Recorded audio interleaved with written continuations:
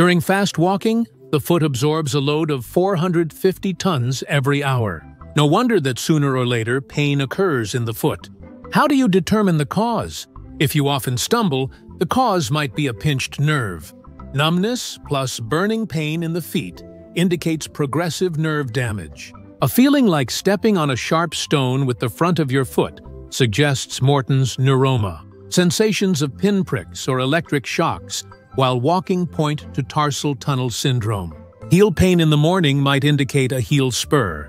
If foot pain worsens over time and swelling appears, it could be a stress fracture. Pain in symmetrical joints of both feet suggests rheumatoid arthritis. Burning, throbbing, and cramps after standing for long periods indicate varicose veins. Numbness in the leg with cold, shiny skin to the touch suggests atherosclerosis. For a detailed video, please visit our channel. The link is on the screen at the bottom of the video.